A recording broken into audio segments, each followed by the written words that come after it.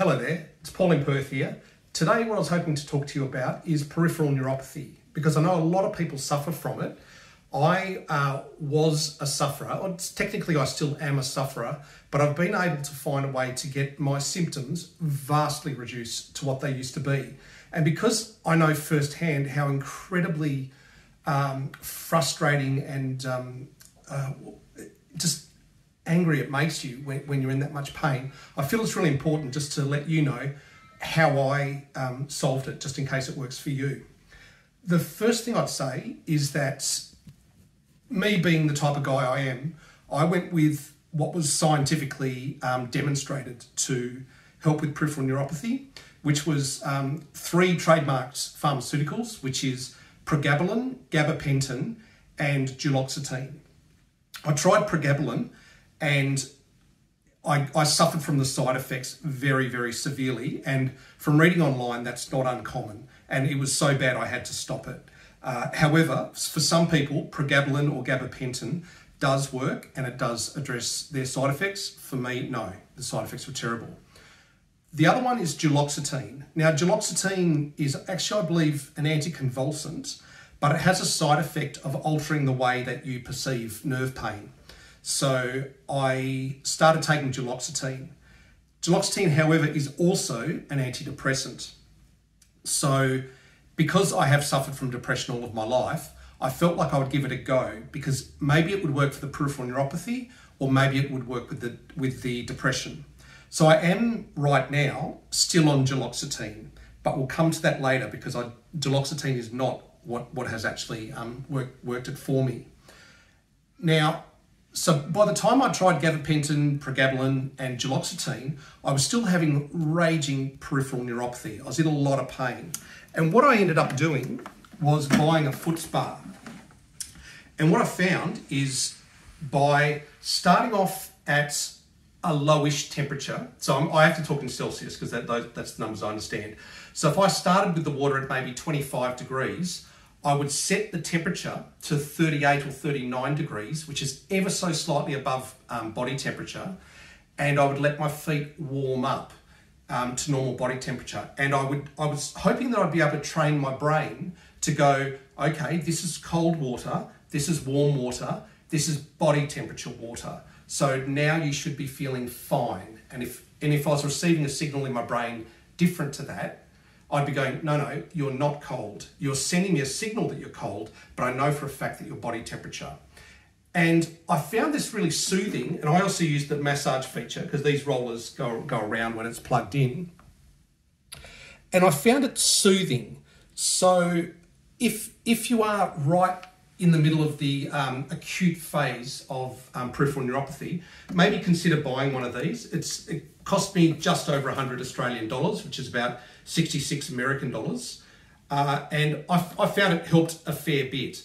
I don't use it so much anymore. So actually, if you're in Perth and you would like this and you're suffering from peripheral neuropathy, I will donate it to you for free because I don't use it as much as I used to. And that's just for you if you live in Perth and you're suffering from PN. Now, what caught me was there were a lot of people that were talking about supplements that they were using for their peripheral neuropathy. And anecdotally, they were telling me that they were having good success with various things. So the things that were being recommended to me were Palmitoylethanolamide, otherwise known as PEA, and alpha lipoic acid, and L-Carnitine. Now, the trouble with all of these is because they're not sponsored by a company like Gabapentin, Pregabalin and Duloxetine, they don't have these huge studies behind them to show scientifically that they definitely work or don't. And because my mind likes to have evidence, I didn't really embrace them very much at the start. And that was to my detriment, as it turns out. So what happened was in the early days, I tried alpha lipoic acid and I tried L-Carnitine. Now let's just start with the alpha lipoic acid. I'll just pop up on the screen here. So Caroline, if you can just make this like a gap, yep. That there is the actual bottle of alpha lipoic acid that I bought. And you'll notice that it just says alpha lipoic acid.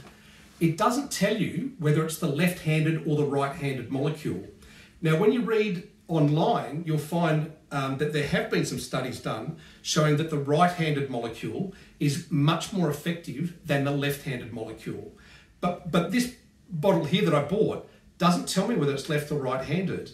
And I just took it. I took it 1 tablet a day until the bottle ran out. Nothing really happened. So I just went, oh, well, alpha-lipoic acid is not for me. Now that I've had other experiences that I'm about to tell you, I'm not convinced that it definitely doesn't work for me, because I didn't take it probably for long enough, and I don't know whether I was having the right or the left-handed molecule or a combination of both. While we're on that, to look up the left and the right-handed molecule, for right-handed alpha-lipoic acid, you'll need to search for R-ALA. For the left-handed molecule, you'll need to search for S-ALA. And you're going to say, why is it S when it's left-handed molecule? The answer, as often, comes down to Latin. So the word for right in Latin is rectus, and the word for left in Latin is sinister. So you're actually looking at the rectus molecule and the sinister molecule. I'm going to talk about more of them later, so we'll come back to that. So alpha-lipoic acid, I tried it and it didn't work for me, but I was naive in the way I was using it. And similarly with L-Carnitine, I simply took, I was taking 1 every night with the L-Carnitine, and I kept going till the bottle ran out and nothing happened. So I decided, nothing to be gained there. Now, when it comes to Palmitoylethanolamide, different story. What happened there was I was at my chemist, and the chemist, a guy called Mitchell, that I've known for going on 10 years and I really trust, said, hey, Paul, why don't you try PEA? And I said, what's that? He says, oh, it's Palmitoylethanolamide. It's really good for nerve pain. It works in 2 out of 3 people. But the thing is, you need to take it for up to 3 months before it starts working. And see, here's the difference. Instead of it being something I was reading on the internet, it was a person in front of me that I really trusted, and he was explaining to me exactly what I needed to do. So he sold me this bottle here, which you can zoom in on. And as you can see, that's Pharmacy 777. However, you can buy this from any compounding chemist that you like. Now, as it turns out, I was very close to the 3-month mark before this started to work, but work it did. And had it not been for Mitchell assuring me that for most people it worked, I wouldn't have kept on going. Because 3 months, or going on 3 months with no result, it's very easy to just go, I'm throwing my money away. But because I trusted him, I kept going. And then I was saying to Caroline, probably 3 weeks ago, I was going, I don't know if I'm imagining it or not, but I feel like my peripheral neuropathy is getting a bit better and it's receding. And what I'd actually noticed, and sorry if you're not in defeat, or congratulations if you are in defeat, what I found was, instead of being my whole foot, and how it is now, is it's now concentrated, this part of my foot has a bit of residual peripheral neuropathy, but the heel part of my foot has almost none. So it's, and obviously it's the peripheral part. So I'm mainly feeling it here. And even then, it's weird because I feel it on the inside of my big toe. There I've got pins and needles, but here I don't. Oh, actually I do slightly, but not as much as there. So it's weird because what's happened is, instead of being there, the area has shrunk to there, and instead of being intense, it's quite mild. So I haven't had a complete remission, but what I have had is a reduction where it's gone from being completely maddening me to something I actually can ignore. So to me, that's as good as it gets. Now, you might ask, how do you know whether it was the PEA or the duloxetine that has caused the reduction in symptoms? Okay, here's what happened. About a week ago, I forgot to take my morning medication. And in that morning medication was my PEA and my duloxetine.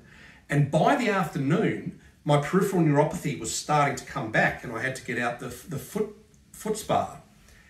And then I thought, okay, but before I tell everyone on YouTube about this, I need to work out which one of these 2 things has it actually been. So what I did was, later in that week, one morning, I omitted the duloxetine only, excuse me, and I did take the PEA. And what I found was, by that afternoon, I didn't have the peripheral neuropathy come back. So I know that it's actually the PEA that's done it. And I also know that you need to take it twice a day because evidently it lasts for about 16 hours and it is obviously highly cumulative. That's why it took 3 months to become effective. Now, because I'm a tight ass, I want to tell you that from Pharmacy 777, this bottle is 100 Australian dollars and it's got 300 milligram tablets. I went online to see if I could save some money, and I found a compounding chemist in Margaret River of all places that does 300 capsules of 500 milligrams for only slightly more, including delivery to your house. So I'll put the details down of this chemist if you're in Australia, and I'll even give you a discount code to get 10% off. And just so there's no weirdness between us, you're going to get 10% off and I get a $10 credit for recommending it to you, okay? So I will get a little bit, but you're actually going to save more money than I'm going to get. So PEA has worked for me. Now, this was a bit of a mind bender for me because I finally had to go, hang on, Big Pharma actually have manipulated me here because I was very much focused on the official pharmaceuticals and very much not really that into the supplements. And by the way, this stuff is so cheap because it's derived from soybeans and eggs. It's getting the raw materials to make this is incredibly easy for these compounding chemists. So they sell it easy. They sell it cheap. You can buy it anywhere. And because you can buy it anywhere, there's no profit in it for anyone to do an extensive study, whereas there is for gabapentin, pregabalin and duloxetine. So in summary, I'm starting to change my mind on how I feel about these complementary or non-big pharma products because I can categorically tell you that in at least one case, the supplements have actually done something that big pharma has not been able to, and it's really cheap and completely available. You don't even need a script. You just need to go to a compounding chemist. You'll be able to buy this anywhere in the world from a compounding chemist. And if you are suffering from peripheral neuropathy and you're going through that incredible pain, I know how desperate you are. So please feel free to give it a go. Now, I'll just quickly, I want to go through, so that's the end of the pharmaceutics part of this video. Now I want to talk about, because you know I love etymology. So firstly, I want to show you the alpha lipoic acid. So up on the screen now, I'll pop up the left and the right-handed molecules of alpha lipoic acid. Good work, Caroline. Yeah, nicely done. Yep. So that's the left and the right-handed molecules there. And as you can see, they're mirror images of each other. Now, you need to think of molecules as like a key going into a lock. And if a key fits a lock, then if you made a mirror image of it, it then wouldn't fit the lock. So even though the molecules have exactly the same chemical components, the structure of the molecule is really important. So whereas the left-handed molecule with ALA is effective, the right-handed molecule is twice as effective. So come down to me. Now you'll notice the name L-Carnitine implies that it's left carnitine. And I've not been able to work out whether that is or isn't the case. But the name carnitine is interesting. The reason it's called carnitine comes from carnivores, or if you speak Spanish or Italian, you'll know carne means meat. And the reason that carnitine is called carnitine is in 1905, it was first isolated from meat. Okay, so a lot of the carnitine you get in your diet actually comes from red meat, or if you're a vegetarian or vegan, it's coming from other vegetables that still have carnitine in it. But carnivores will get a lot more carnitine in their diet than a vegan or vegetarian will. So that's carnitine. Now, I wanted to talk about, okay, so we said that Latin for right, well, this is your right, this is my right, but the Latin for right is rectus. Now, I want to give you some words in English that are derived from that. So to rectify means to make right or to put straight. That's where that comes from. A rectangle is made up of 4 right angles, okay? And To make something erect means to make it straight and to point it 90 degrees to the ground, which obviously is where the word erection comes from, but we don't have to go on that one. Or to direct means to put someone straight. When you direct someone, that's what you're doing. You're setting them straight. And now just to talk about a bit of anatomy, and let's all be adults here, your rectum is the part of your intestines that goes straight up. So the rectum goes straight up, and at the top of that, it does an S-bend that goes around and down and up in the shape of an S. And that's called your sigmoid colon. And the reason it's called the sigmoid colon, oh, excuse me. I don't know if you heard that, but that was my stoma just burped right when we're talking about sigmoid colon, so I must have been listening. The sigmoid colon is in the shape of the lowercase Greek sigma, letter sigma, which is S in Greek. So that's why it's called the sigmoid colon. Yeah, and that's all I've got. Just talking about carne though. Carne is where you get meat.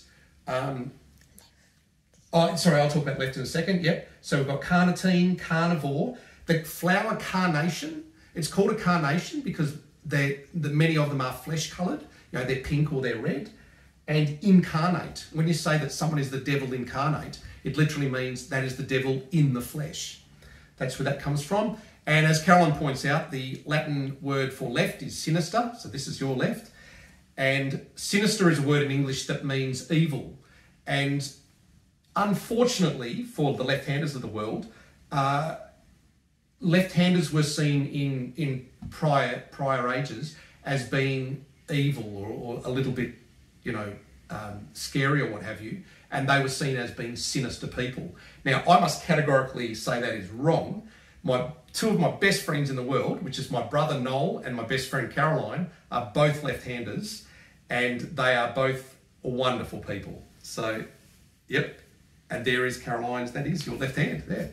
There we go. So left-handers aren't sinister. So that's where that comes from. Okay, so there you go. I hope that's helped for anyone that's got peripheral neuropathy. If you have an experience with beating peripheral neuropathy, please put it down in the comments, but give it to me fairly verbosely. What do you take? How often do you take it? How long did it take effect? And if you skip a dose, does it come back or not? Or did your peripheral neuropathy resolve itself after several years anyway? Hoping to hear from you soon. Glad to hear from you. Don't forget to click that care button, and best of luck with your peripheral neuropathy. I know how maddening it is. See you later. Bye.